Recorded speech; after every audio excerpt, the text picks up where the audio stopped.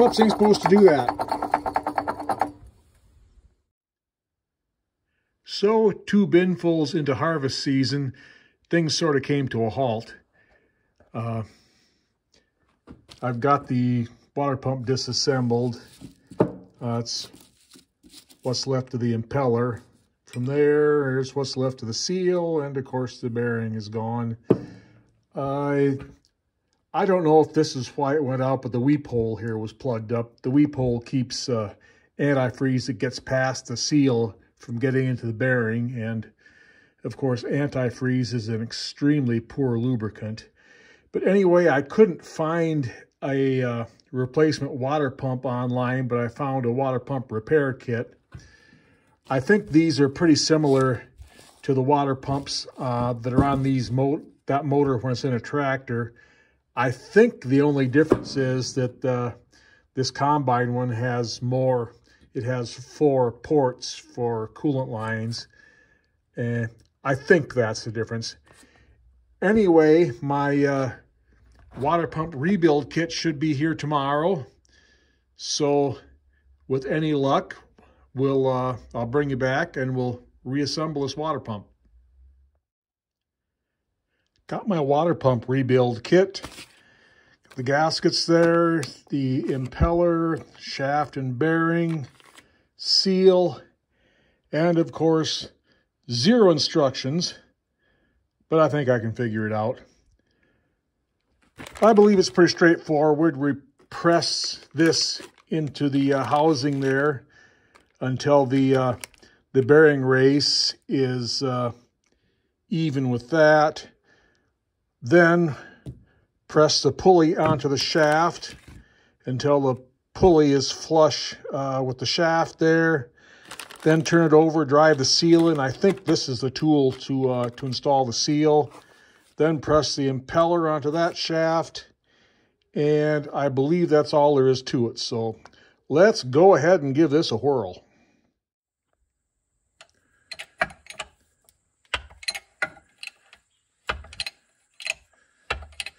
I'm using this 3/4 inch drive socket to press this in because I want to be pressing on the bearing race and not the shaft, and it seems to be pressing in pretty good order here on my press.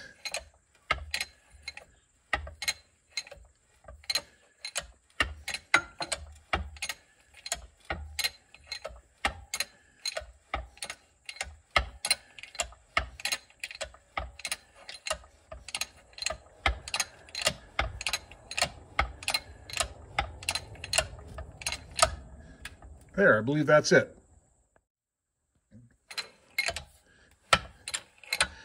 Now I've got a piece of 1/4 inch steel underneath there up against the shaft, so I'm only pressing on the shaft and not the any of the housing. The shaft is taking all the pressure, so I get this pressed down till it's flush, and then the jack should stop.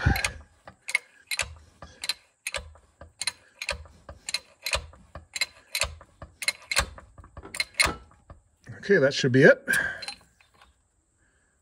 Okay, here's the seal. I believe we use this tool, put it in here like that, and drive the seal into there. So let's give this a try.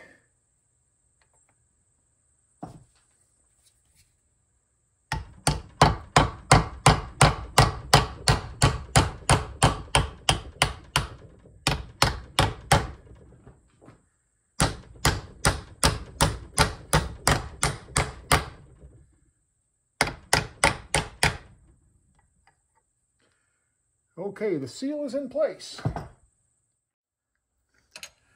All right, pressing the impeller on now.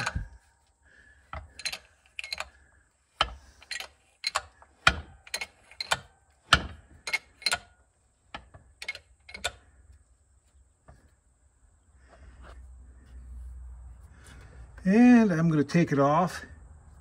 It looks about right. I'm going to take it off and make sure we have enough clearance there. I don't remember what the clearance is supposed to be. I don't know if I can find. Don't know if I can find any specs on that. Like I said, I got no instructions with this, but I'm thinking we get about 1/8 inch of clearance there. That should be enough. Okay, I think we officially have a rebuilt water pump for the combine. So let's load up some tools and head up to the field and see if we can get this installed. Okay, I've got things cleaned up here enough to put the water pump back on. And I apologize, but I don't have my magnetic mount or action camera with me today. So there's really no good way to mount you where you can get any kind of a look at me doing this. So I'm just going to go ahead and put the pump on and show you the end result. So far, no runs, no drips, no errors, but I think I'll go ahead and shell out a bin full before I take all my tools home. Getting her done 2 rows at a time.